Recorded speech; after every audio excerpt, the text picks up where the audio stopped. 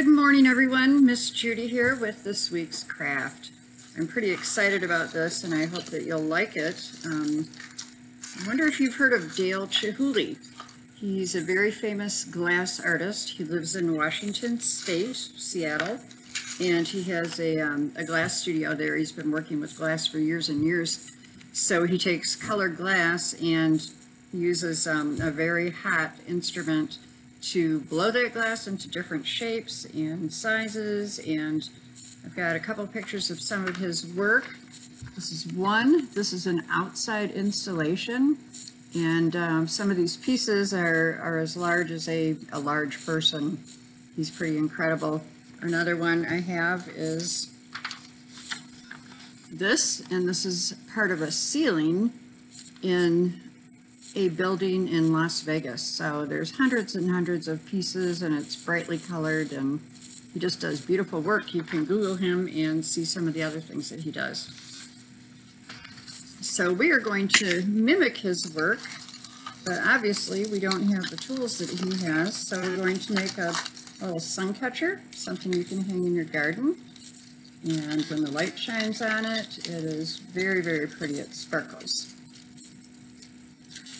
And I also like this project because we will be recycling bottles. So I've got some water bottles here, and that's what I'm using for my flowers.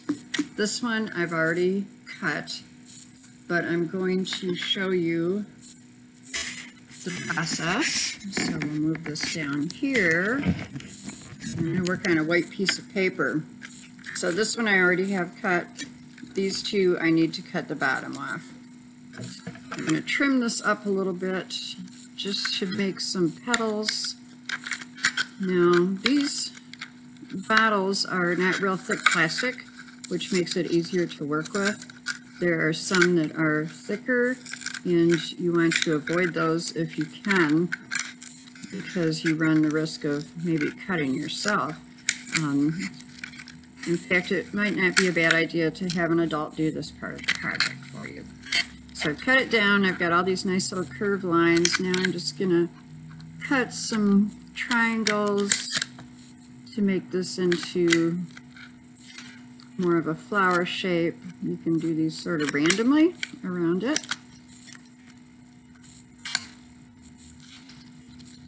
And then I'll show you how to cut into one of these bottles, starting from scratch. But that's good for that. Pick your bottle, make sure it's empty, and I just kind of squish this together. And be a little bit careful with this. My scissors are pretty sharp. And just, you need to make a little hole, and then just start cutting.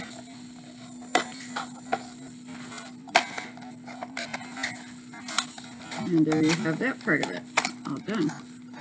And you do the same with this one, cutting yourself some petals. I would use 3, but I'm going to demonstrate this with 2.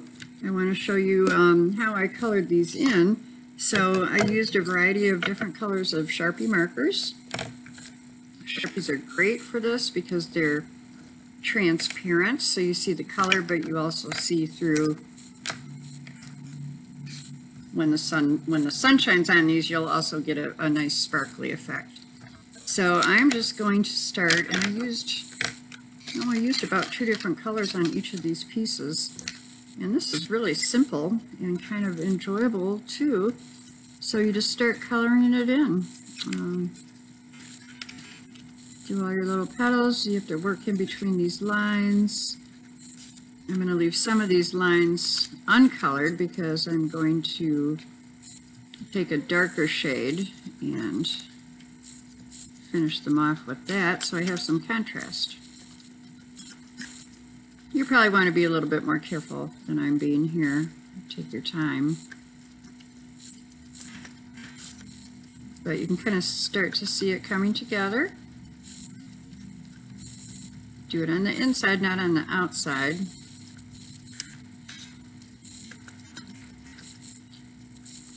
And then I think I'll go with maybe a darker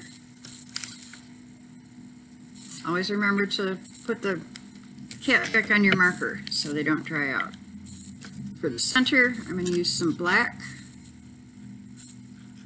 And then I'm going to take some of this violet and do some lines in between.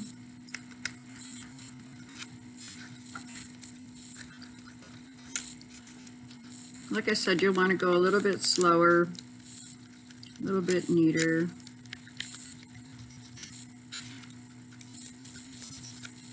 And then you can take your marker and go around these edges.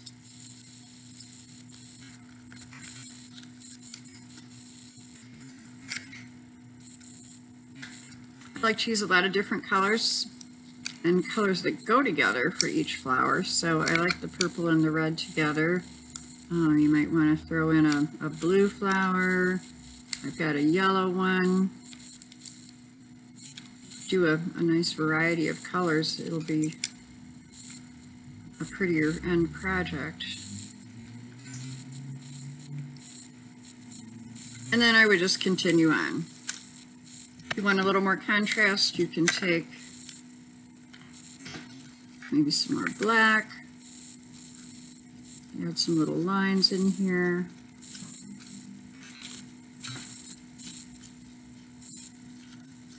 But you get the idea.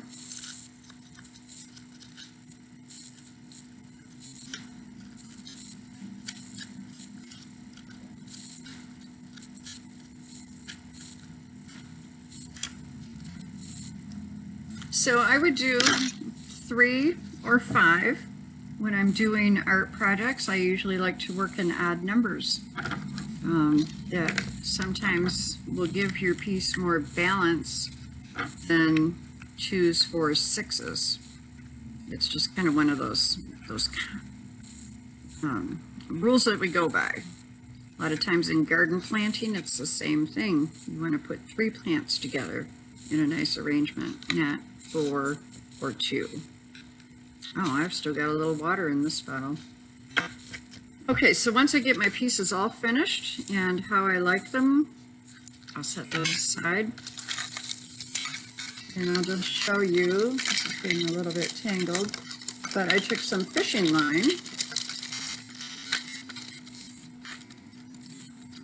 and I punched little holes with my scissors right there, and then I just started threading these through. I also made some leaves from the side of a bottle, and I just threaded them on in an arrangement that I like.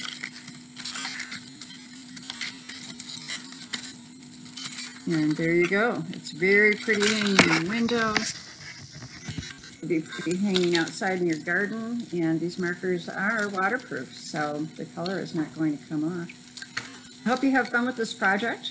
Google Dale Chihuly and see what you think of him. He's a pretty amazing guy. I think you'll enjoy it. Thanks again for being with me today. I hope you have an awesome day, and I will see you next week. Bye-bye.